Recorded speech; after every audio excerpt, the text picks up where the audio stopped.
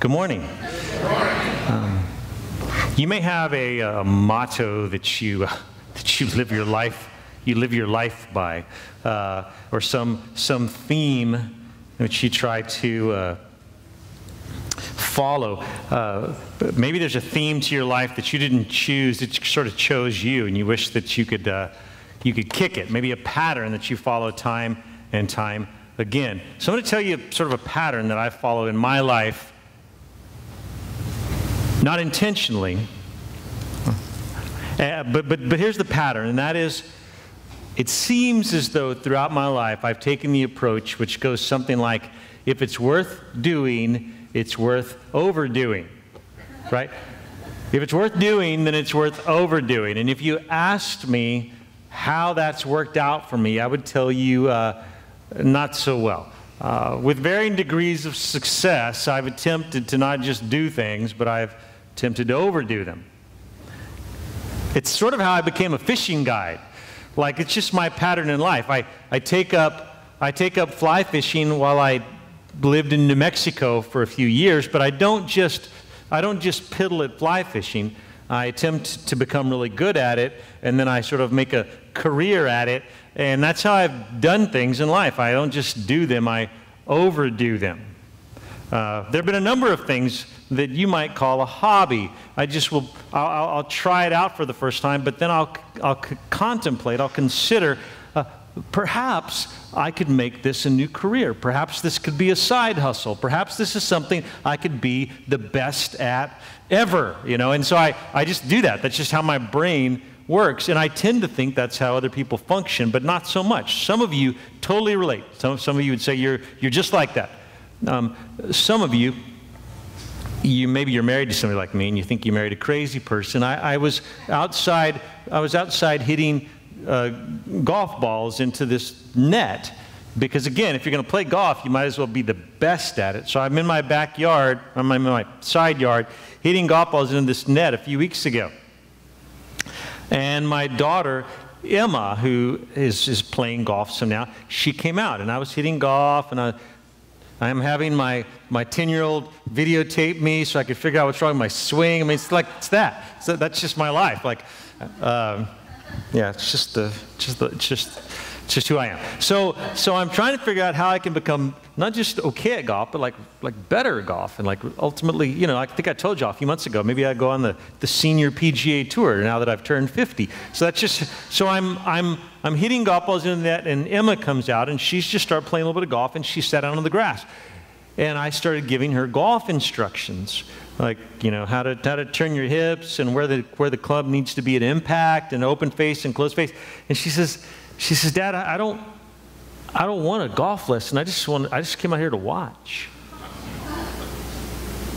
And in my mind, I didn't actually say this out loud, but in my mind, I thought, you don't want to become better at golf and the best at golf, and you don't want to make it your passion, and you don't maybe you're only 15, or you're 14, almost 15 in a few days. Maybe you could make the LPGA tour one day. You don't want any of that, in my mind. And her answer would be no, and I would say, how weird. Because that's just how my brain works, and so I don't understand when your brain doesn't work like that, right? That you don't just want to take everything to its final degree. You don't want to just go hard after everything, right? That sounds good, but when I try and live that life, sometimes it's very broken.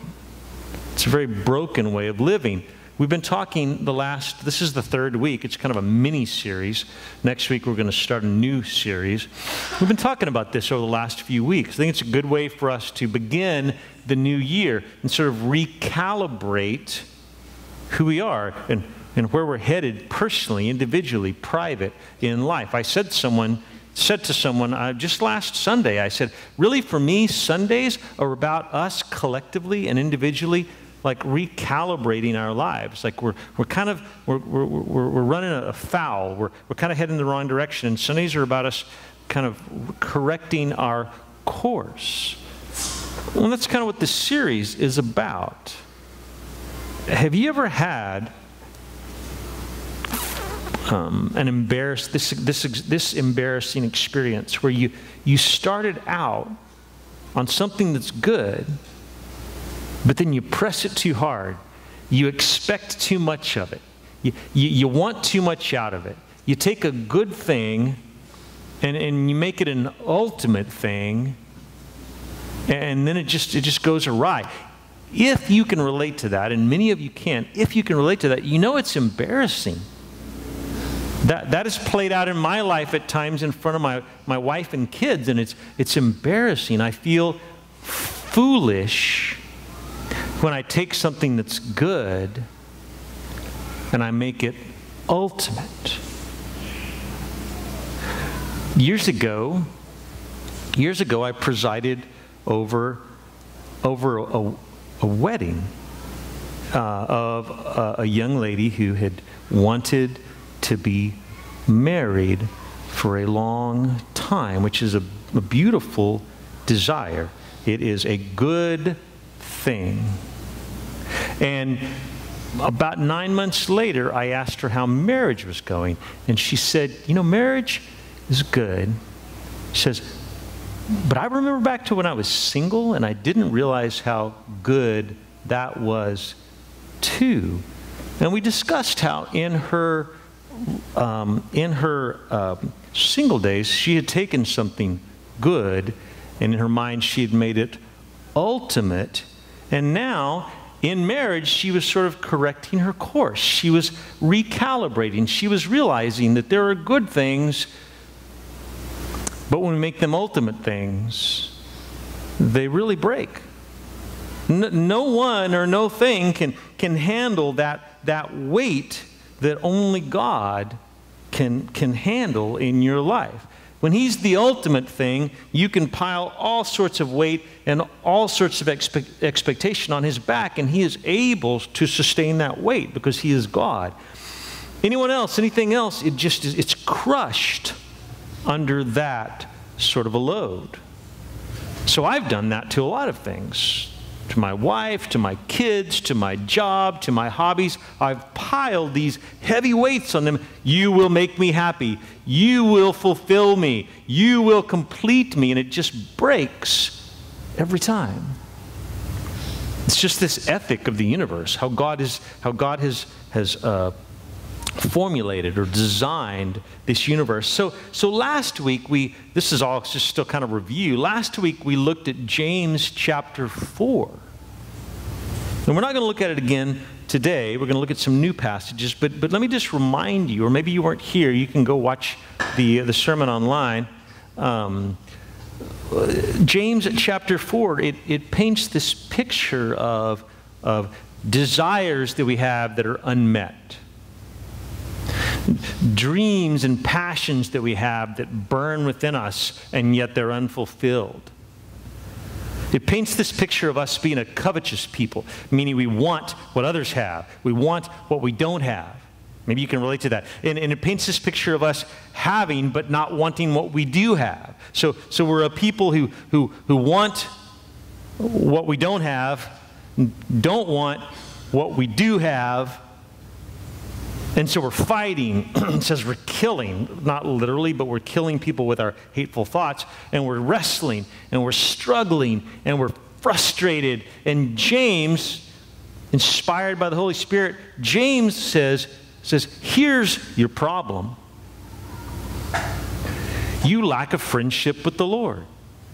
You have a friendship with the world, and you're lacking a friendship with God. You can't have it both ways. It's either one or the other, but you can't be both a friend of this world and a friend of the Lord. And last week I explained that James is not saying that we shouldn't have non-Christian friends and we shouldn't engage the world and be a part of our neighborhood association and be a part of our public schools. He doesn't mean that at all. In fact, I embrace all that stuff. Some of my closest friends are unbelievers. That's not what he's saying. But what he is saying is a real relief to me. What James is saying, hey, Pastor Randy, in your frustrations with like wanting and not having to deep level of desire for satisfaction, for completion, for prosperity, for leaving a namesake or a legacy, like all those deep level desires that you have. Pastor Randy, James is saying this to me, and he's talking to you too. He's saying, that's not your problem. I want to be clear, as James is clear. Our problem is not our desires. Our problem collectively, individually, is not that we want too much. We want to be married, and we want to be successful, and we want to be prosperous, and we want to be good at what we do, and we want to leave a legacy. James says, that's not your problem. And for me, that's good news, because I want to be a person of passion.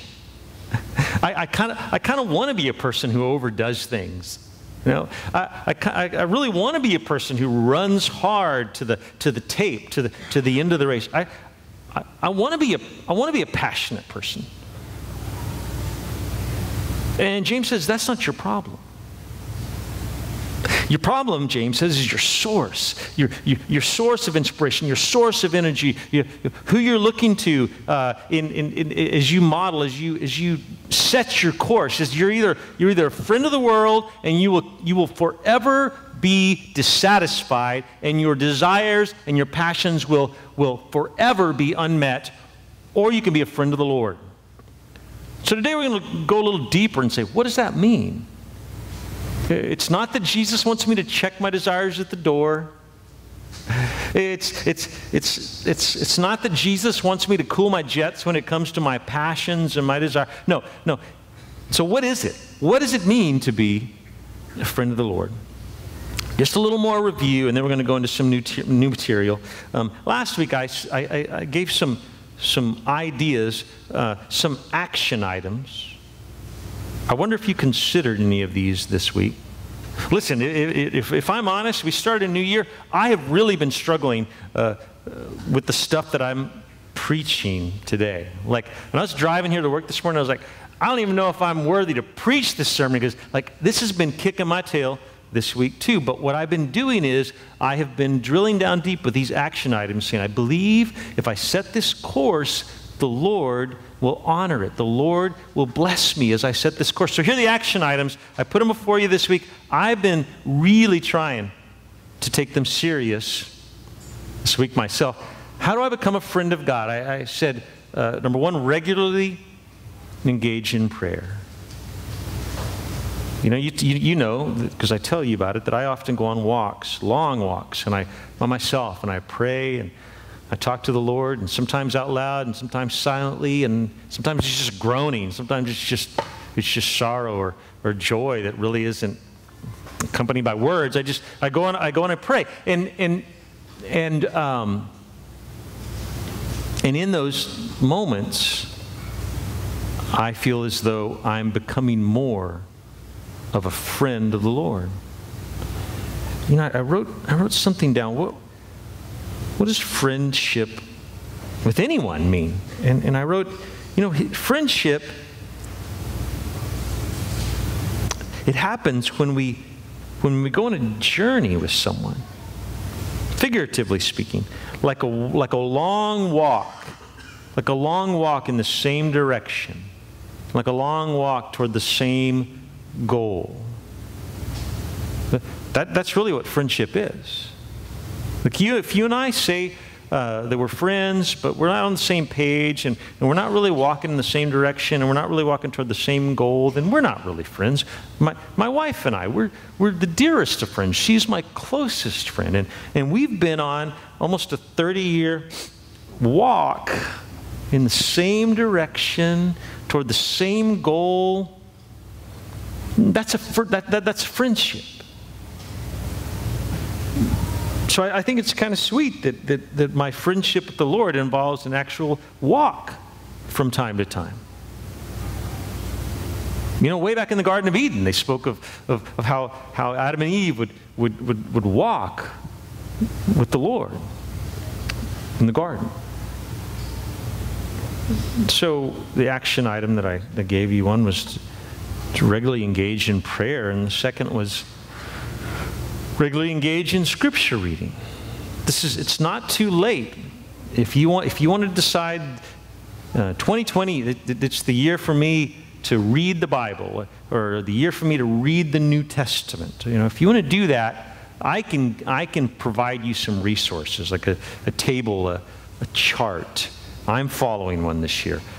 If you want that, Miss Lydia, my wife, will be at the welcome table. We can give you some ideas or some websites. I know plenty of resources. If you decide 2020, we're just a few days into January, that's what I'm going to do. In 2020, I'm going to read through systematically a portion of the Bible. We're talking about how can I engage friendship with the Lord.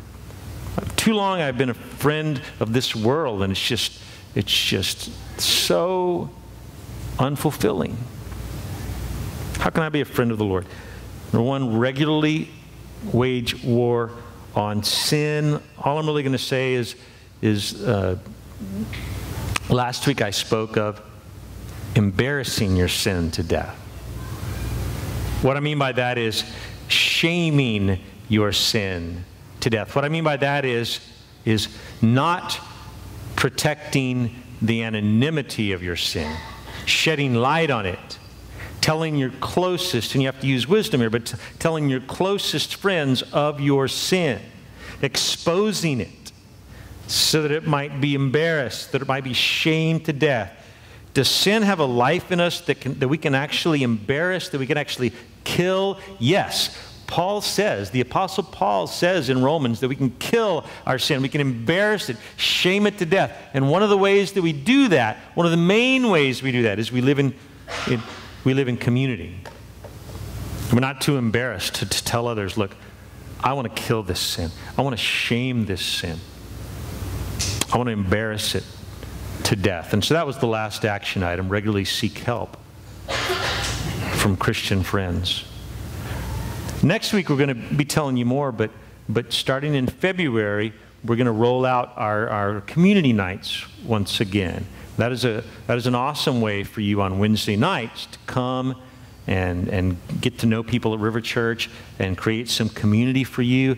But it's got to happen on these regularly scheduled in-between times as well. When we're not coming here on Wednesday nights, who are you spending time with? Who are you getting together with as a result of these friendships that you make on Wednesday nights when we are together for community night?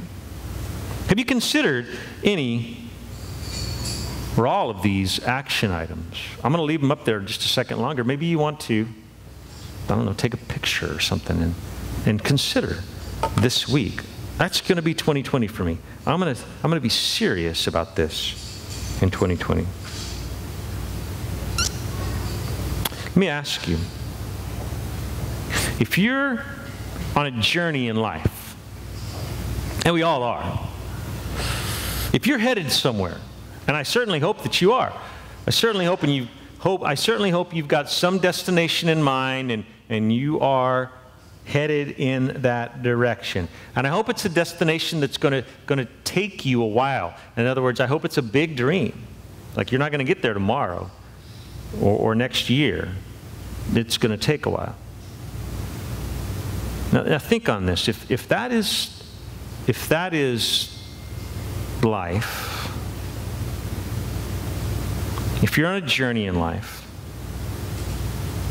and if somehow I could give you the assurance that you're going to make it there, and I can't, I don't know, I don't even know what journey you're on, but if you had the assurance that you will make it to your destination in life, but God's not going with you, would you still embark on that journey? And of course we wouldn't. We want to go where God is headed. We want God to go with us when we go. And the fact is, Scripture assures us that if we are friends with the Lord, He directs our path. He reorders our desires. He will set for us priorities. There's this phrase that we use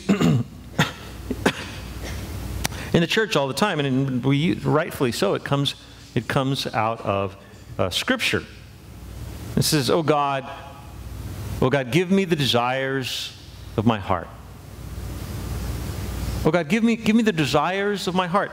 I ask you today, have you ever considered what that might possibly mean? That's a good question. Every one of us, I mean, in fact, the bulk of our prayers are just that, right? God, give me, you know what I desire, give me what I desire. Give me what I want.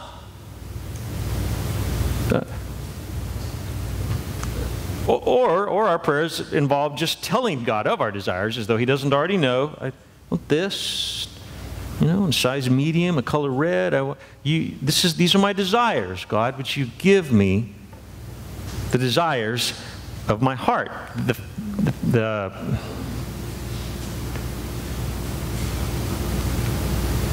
The phrase we use is that we often, the biblical sentence that I'm talking of is this: well, delight yourself in the Lord, and He will give you the desires of your heart.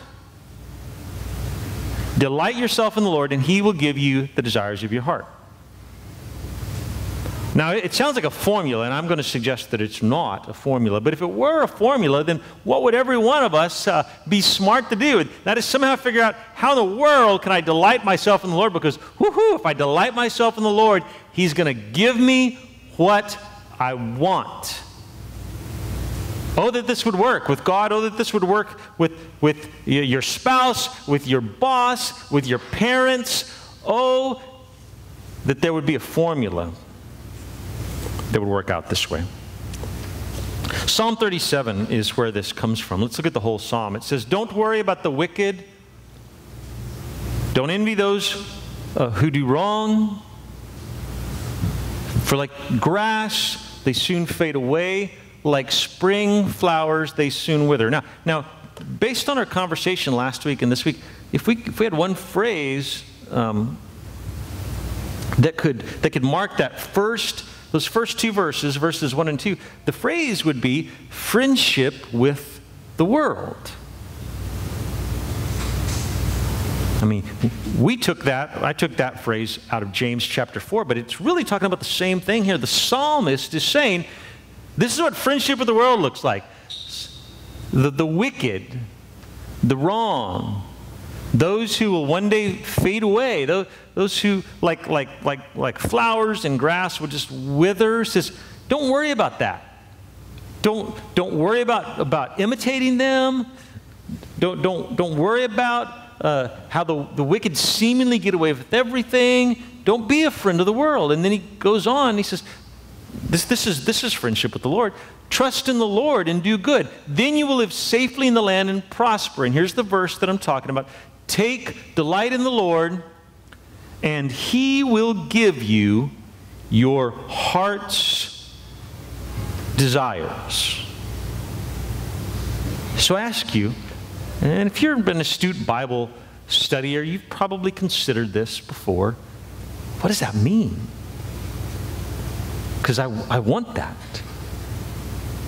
That sounds, whatever it means, in several different iterations, several different possibilities, whatever it means, like I want that God would give me my heart's desires. Now, does God give us what we desire? Or does God give us the desires that we have? I mean, you see that. You understand where I'm going. Is He going to just look at what I desire and say, I'm going to give Randy that because that's what Randy wants? Or is He going to give me the want? Is He going to reorder my desires?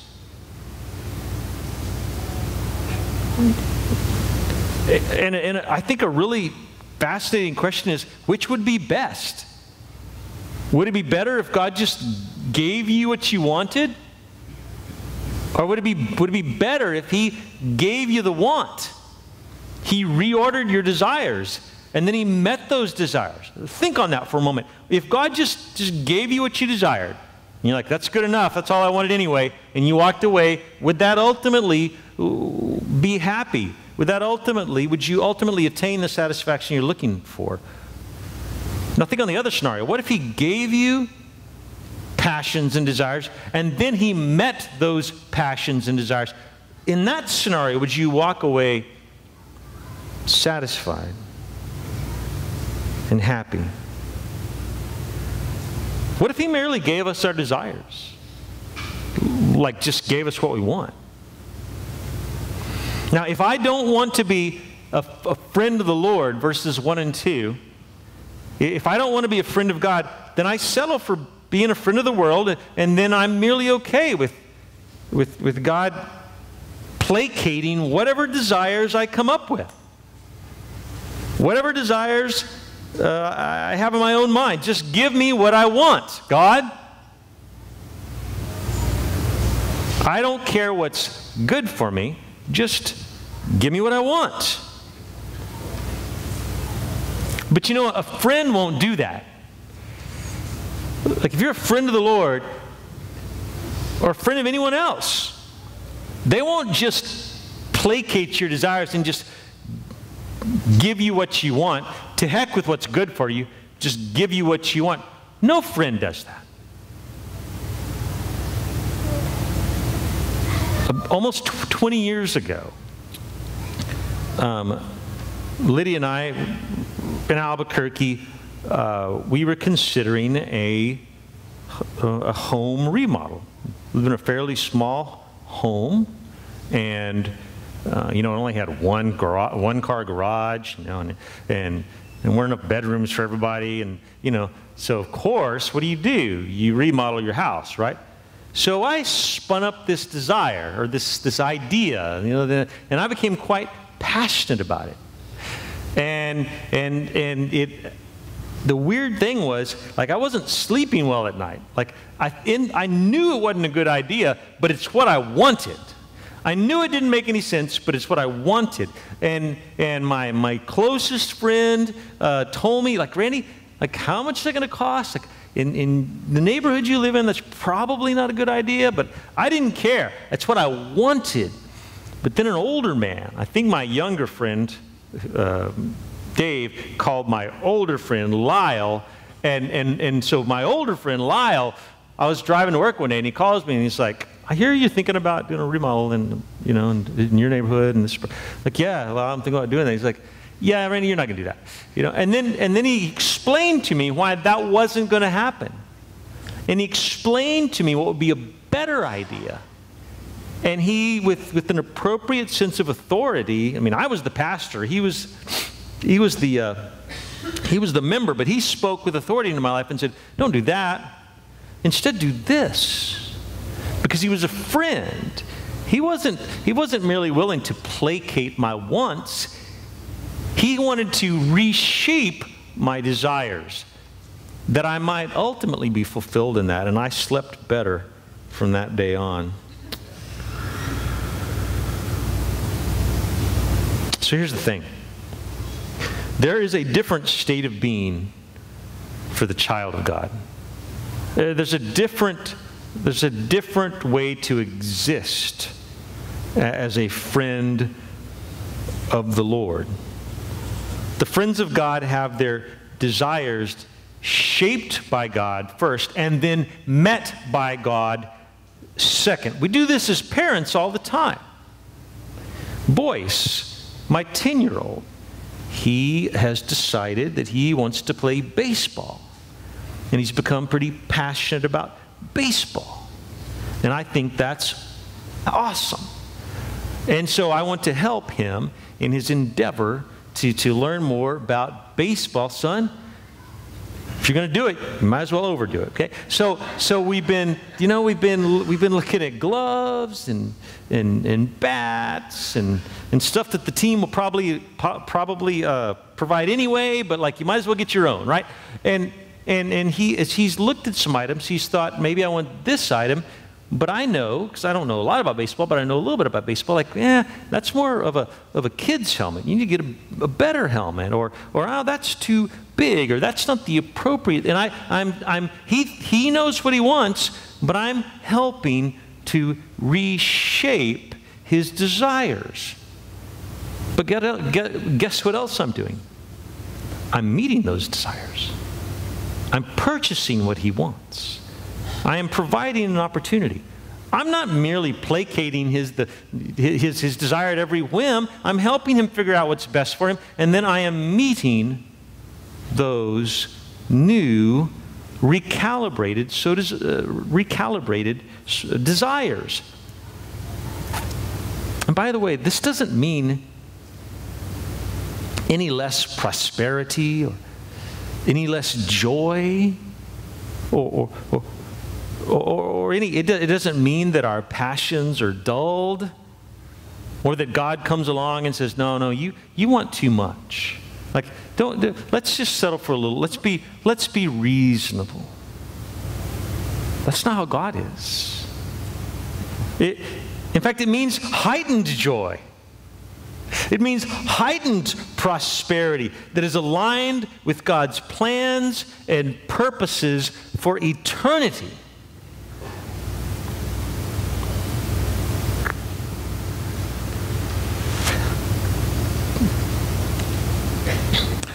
Look at this this next verse, and I want you to guess. Don't say it out loud, but guess who might have wrote this. Don't say it out loud. You may know, but for you have given him his heart's desire. You have withheld nothing he requested.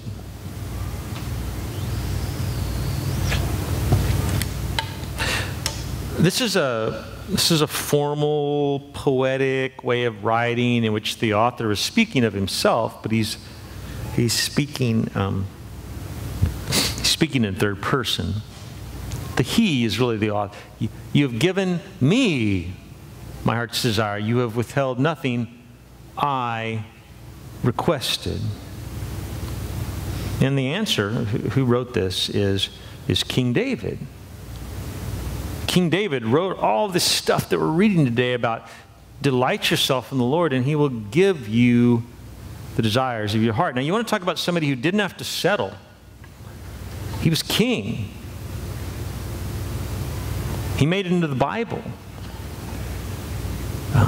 This idea of delighting ourselves in the Lord, of making him our priority in friendship, of following him rather than the world. This is not a story of settling, of just saying, I'm just gonna take what's good enough.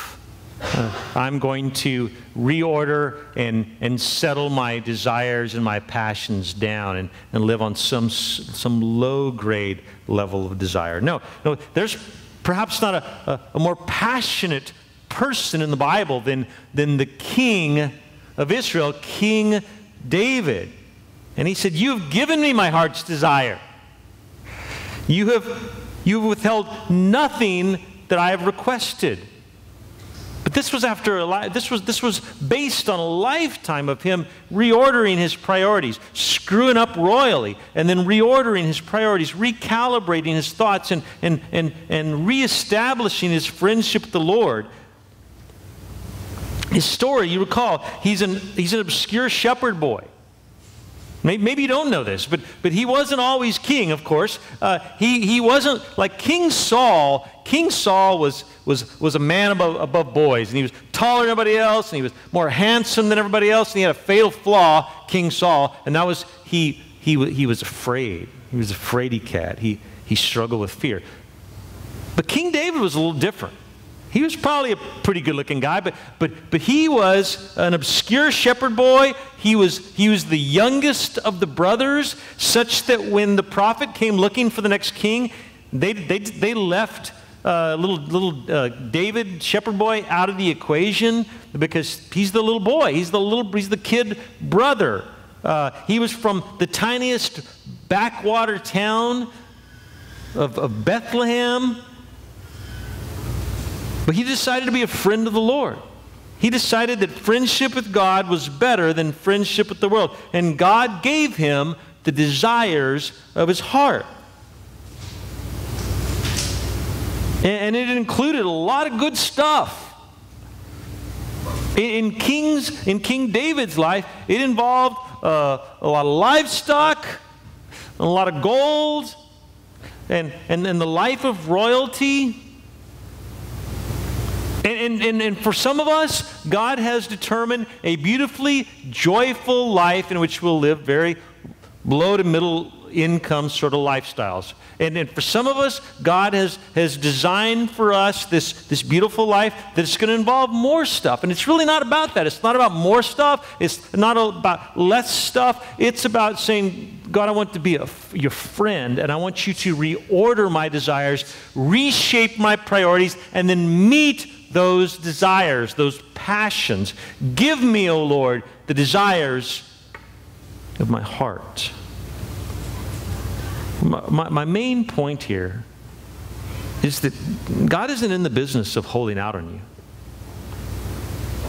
you. If you believe that, then you're not squaring your life with the Bible. Listen to that, friends. If you somehow believe that God is holding out on you, and I understand how you can get there, but if you believe that, then your thoughts, your beliefs are not square with the Bible.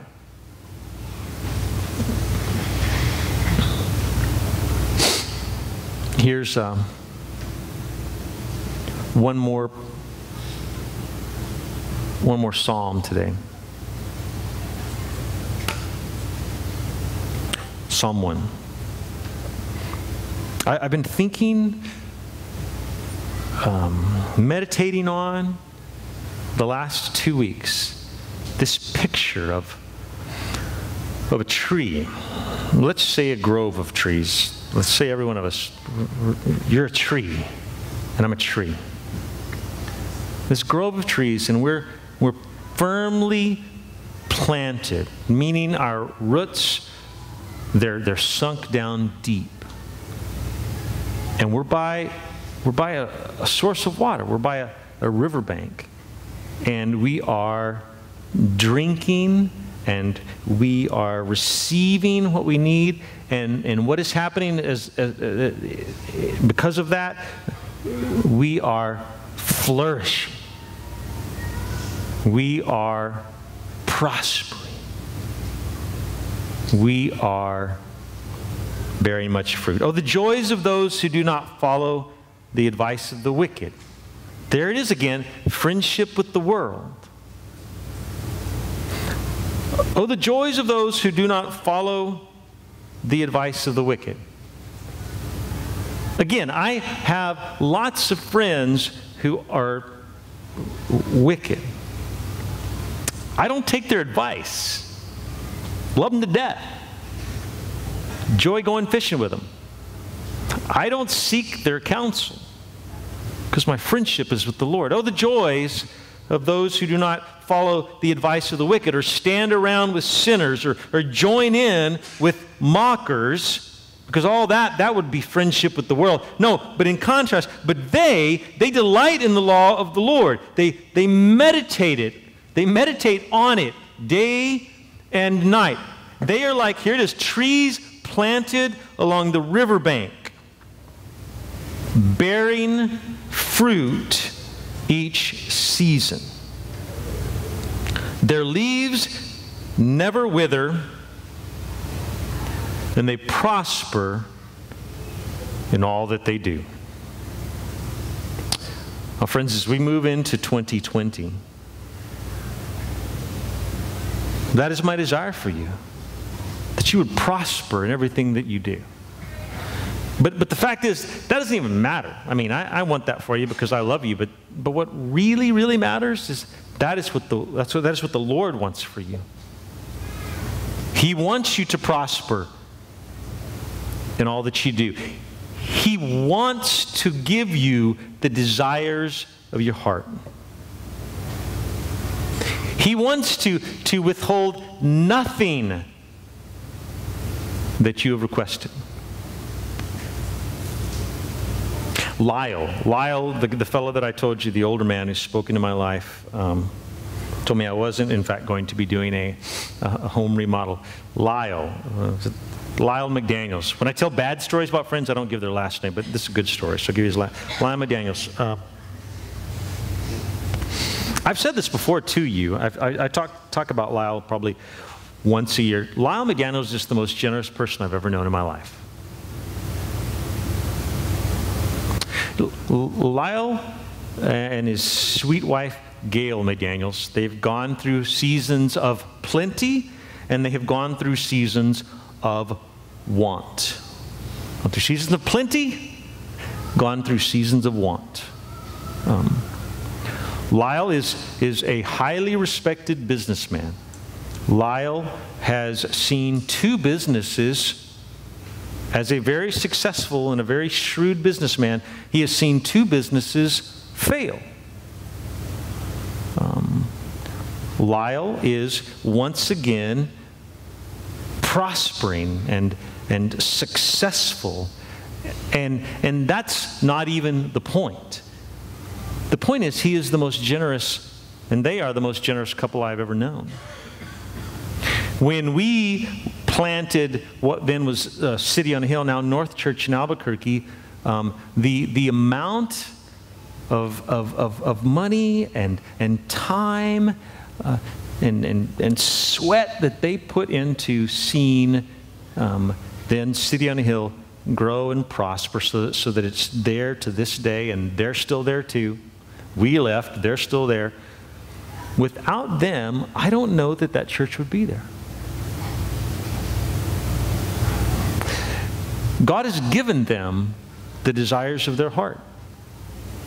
Through seasons of failure, through seasons of success, what has marked their lives, they've been a friend of the Lord. And the product of that has been this beauty of generosity. We're closing out this series. We're finishing today, and we are moving into, next week we begin a new series. It's called A Generous God. I am going to preach with more intensity, more passion, and more detail than I ever have over the last 7 years of River Church. I'm going to be preaching on generosity. And it's all born out of the heart of God. Many of us are not generous people because we do not believe, we are not convinced that God is a generous God. We think God is stingy and God is holding out. And why would we give to the Lord or anyone when God is not giving to us? So this whole idea of God being a generous God comes out of this Psalm 1 passage. You're like a tree, and your roots, they sink way down deep, and you're drinking from this source, this stream. And what is the source? Rather, who is the source? It is the Lord God Himself. And you are a friend of the Lord, and your roots, they sink down deep, and He is nourishing you. And what is the end result? Your leaves don't wither. Your life flourishes. In all that you do, you prosper. A generous God. I look forward to going there over the next few weeks with you. Let's pray.